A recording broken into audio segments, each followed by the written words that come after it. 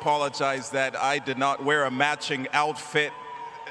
That is absolutely adorable. How cool.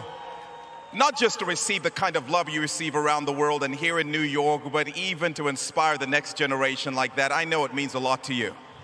I mean, yeah, definitely, it means a lot. This is something what keeps me going, and to see this young generation being inspired by me, this is all it's for. This is all it's for.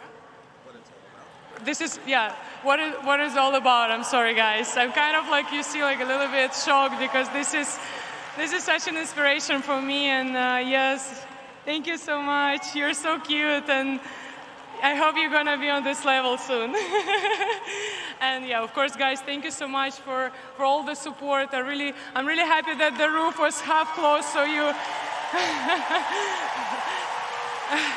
You guys are saved from this crazy weather today, and yeah, this is amazing, and thank you for the atmosphere. Aryna, you're talking about the heat.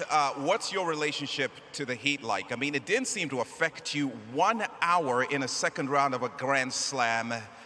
Do you mind the heat? Didn't seem to bother your game at all.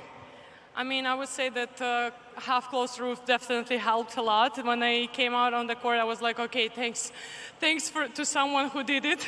This is really helpful. And yeah, I saw the weather, and I was like, I told myself, like, okay, you have to stay focused from the first point to the last one. Make sure you're not gonna spend here like crazy amount of hours, so you're ready for the next one. And yeah, I mean, that's definitely tough conditions to play it, but I'm happy I was able to manage this win in 2 sets in 1 hour. You've been playing some incredible tennis. Congratulations again on the Australian Open. Congratulations on Cincinnati.